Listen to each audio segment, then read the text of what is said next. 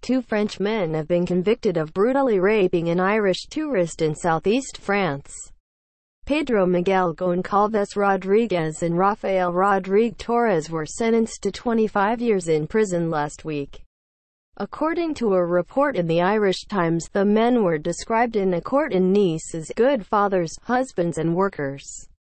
They were found guilty of torture and acts of barbarism against a 35-year-old Irish woman.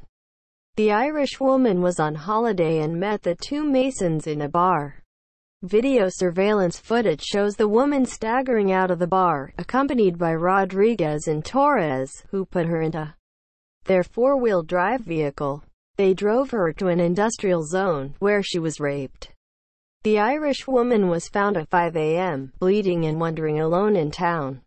Her wounds were so serious that she had to undergo emergency surgery. The prosecutor said the victim can never have a child, can never work normally, her entire family is broken. The victim's lawyers accused the rapists of deliberately making her drink, to make her more vulnerable, adding, "A woman in that condition, you take care of. You don't carry her like a bag of cement and dump her on the pavement after sadistic games." More news.